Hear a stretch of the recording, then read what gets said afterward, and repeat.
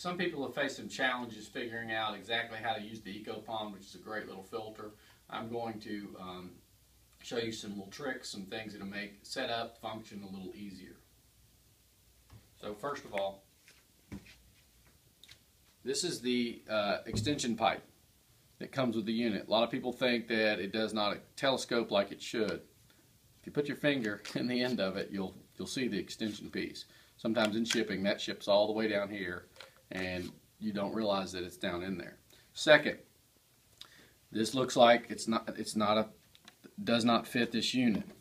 And if you look real close, it is hard initially. So what we do, and what I do on mine, is the initial setup. I actually remove the part, and as you can see, it is very tight.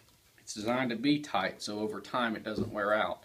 And then what you want to do, once you get it on the plate, put the lid back on, and if you carefully look inside, you can angle and put the extension on there. Now, when you go to clean it, you're going to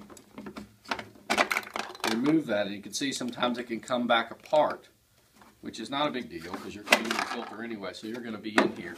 And if you look down in here, you can zoom right in here. That's a threaded fitting, and that again is not threaded.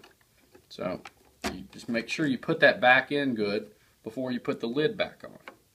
And what we're going to do on this, once this has been on off a lot, again, it's designed to do this, it'll be a little looser. So you can actually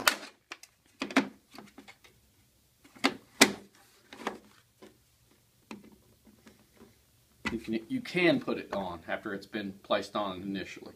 So you have two ways to do it, whatever works best for you.